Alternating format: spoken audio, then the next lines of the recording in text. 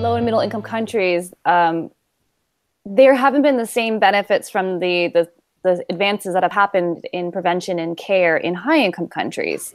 The volume notes that one of the main reasons is due to a lack of population-wide strategies to address behavioral risk factors like smoking or poor diet, physical inactivity.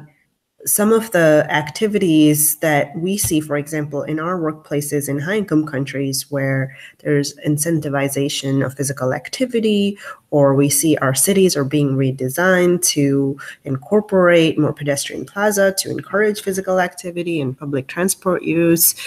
Those kinds of high visibility changes in lifestyle or encouragement of changes in lifestyle are not as prominent in low and middle income countries. Mm-hmm.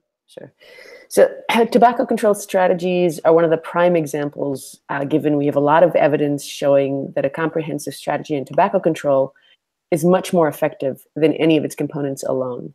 So taxation of tobacco becomes more effective when it's combined with a campaign for raising awareness on the health effects of smoking, with pictorial warnings on packets, plain packaging, bans on smoking in public areas, cessation programs.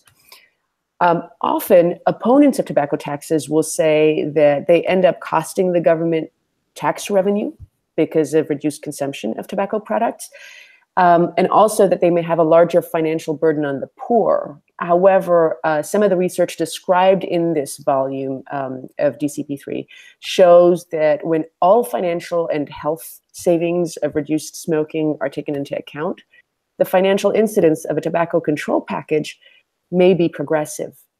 This means that on the whole, more benefits accrue to the poor than to the rich.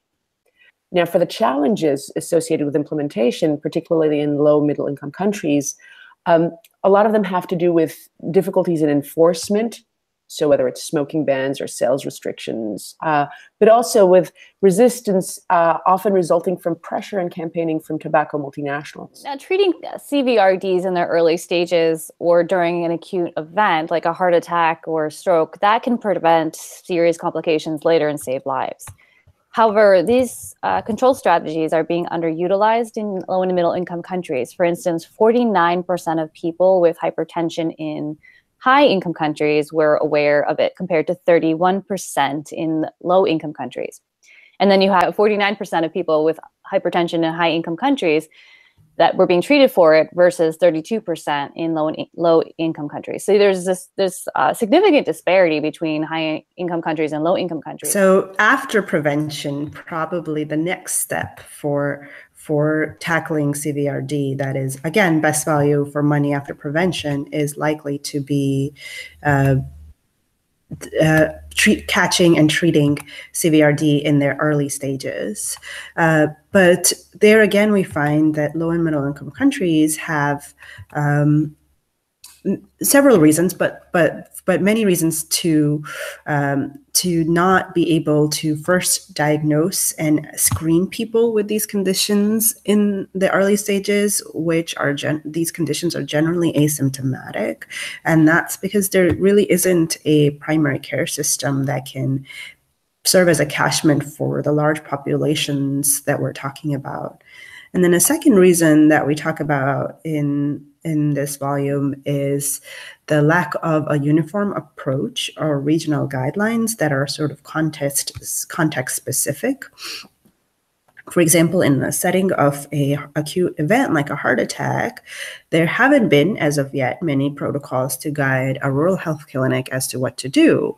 And, as a clinician, we could say, well, at the very least, they could provide aspirin and timely transfer of care.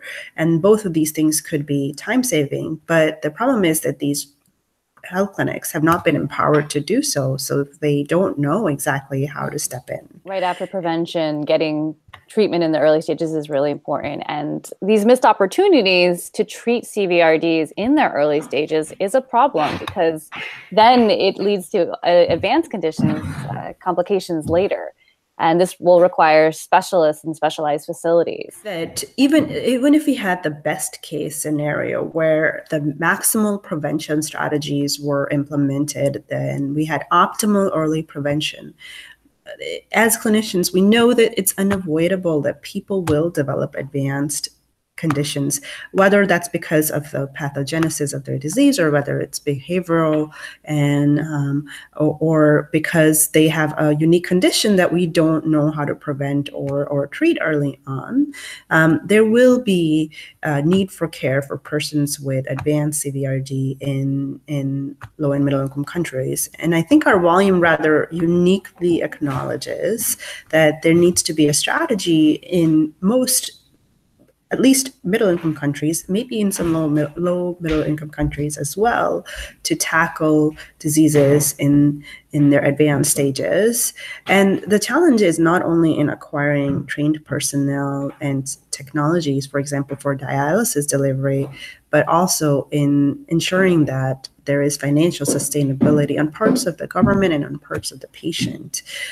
Because even if we make dialysis therapy available, for example, we have to offer it to people who can